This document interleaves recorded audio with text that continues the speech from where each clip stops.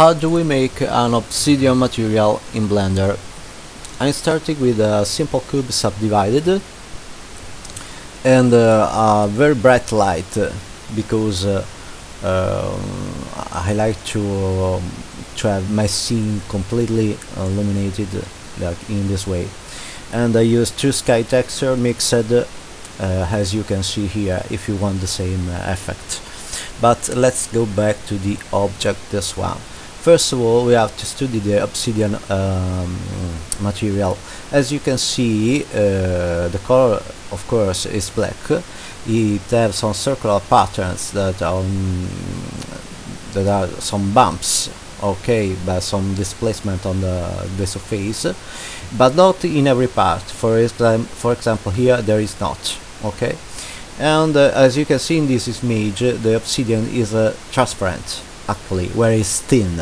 Whereas dense is not, whereas thin is transparent. So we'll use these two criteria to make our material. First of all, we need a color ramp. And we need a color that is reddish, something like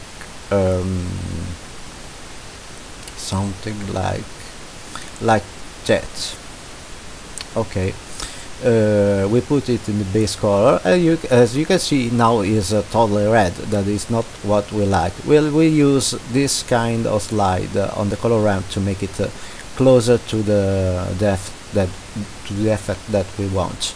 But we want to see that transmission, the transparency of the material. So for now we'll put it back all those values. We will use red as first color just to show the transparency, and the transmission we will set to the top and 0.1 to the ER. Now as you can see, the material is totally transmittent, okay, it's totally transparent, but this is not what we want. Isn't it what we want? So you will have a volume absorption criteria that will put it where we put the color inside, and here. Okay, now as we can see, in the center of the image is more dense, okay, but the transparency don't work at all. And even if we make it more, you know, like that, you can still see that the circle behind.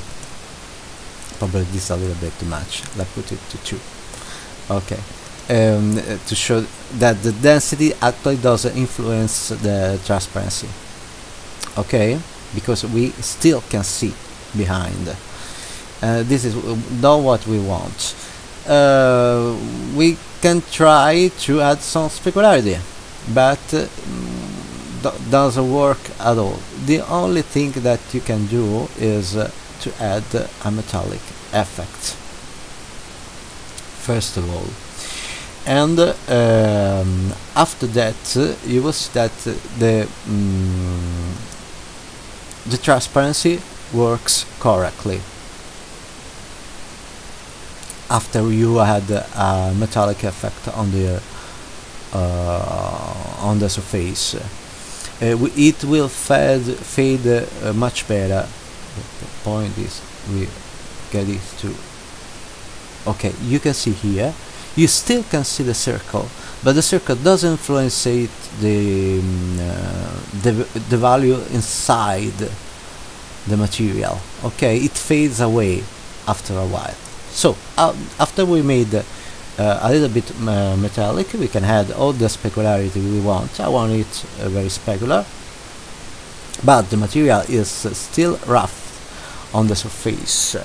I mean the light refracted is not shiny. It shines only on the cracks, on the circular patterns. We have some specular tint too, and some sheen a little bit, and we'll add more shine with the clear coat, 0.8. Yes, okay. I remember you, this is not the final color. The final color is something like that. That is it, Obsidian. I try to shade it smooth. Okay, better. Now, after we made the base settings for the material, we start with the cracks, with the circular patterns. So what we had here is a wave texture. Okay, we had a color ramp here. Perfect. And we just put it this in the displacement, but it's not the final effect that we want, just to show it here how it works. Bands and X is fine. We will use the saw one. I will show later why. The scale for now is 5. We will increase it a lot, but we want a lot of distortion, of course. The tail to 1, the tail scale is fine, the tail roughness is fine, and if you have not Wrangler activated, Ctrl T, and we have the mapping and the texture coordinate. I want to add a noise texture here to make it more irregular, but not too much. So something just 1.1, for instance. Lower the tail, the roughness a little bit, 0.1, and no distortion at all. Okay, we have some circular pattern, but in the original image, as you can as you saw before, there are some intersection on those circular patterns. So we take all of this, we duplicate it. Okay, and this time instead of bands here we made some rings, spherical effect. So it's fine. We make it double at less 10 for now. Distortion only 1. The tail to the max. No, the tail 6. The tail scale 1 is fine. The tail roughness is fine. We just rotate a little bit here, and the noise textures. Probably more rough.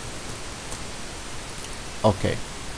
Now, what we do with these two selected? We add a mix RGB. Shift add mix RGB. Okay, this goes in color 2. This goes here. Instead of mix, we use a multiply. Okay. So we have two lines intersecated with a maximum factor, of course.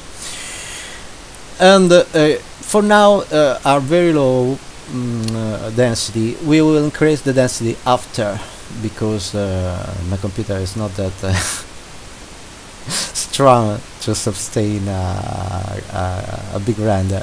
So for now, we'll just use this definition, but we'll increase it. And as we've seen before, not every part of the Obsidian have those cracks. There are some parts that have those cracks and some parts that have not. So we use a criteria difference, adding a Musgrave texture here. 3D is fine. For now we scale it to 1, maximum detail, a bigger dimension, something like 13. Okay, I'll show you the result here. And to this, Ctrl T, and add a nice texture right now. But instead this will be a little smaller, more detail, roughness to the max, distortion, something like that. So we have this effect on the Musgrave texture, and okay, the size probably a little bit 30 and so a little bit more. Okay. I said before, this is a criteria that we use to have a place where the where the cracks there are and where the cracks not. So we add a color ramp right here.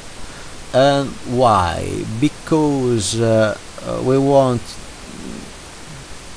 more definitions where those cracks are and where are not. Probably, okay, something like that.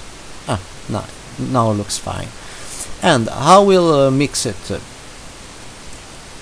We will mix it with a substrate mixer RGB.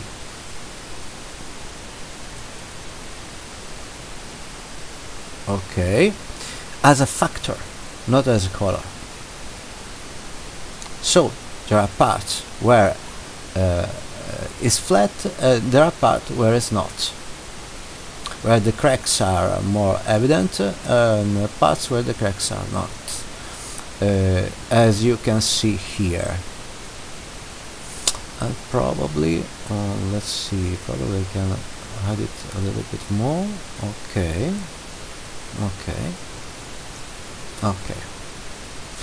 Of course, for now, now you can see there are parts that are smooth, parts that are more intense. Okay, but of course this displacement is not right, because we have to have more control on the displacement. You don't plug a mix RGB directly into displacement. We will add first a color ramp, okay, and a vector displacement here.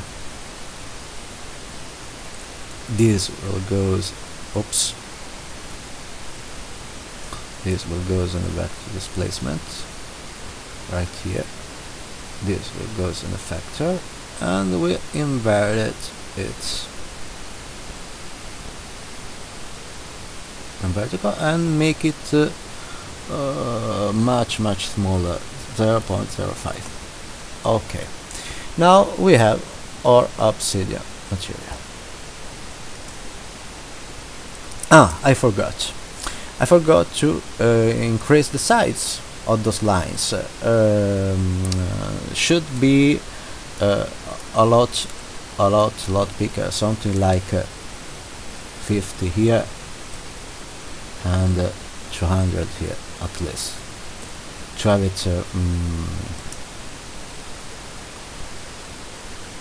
or it takes some time to render,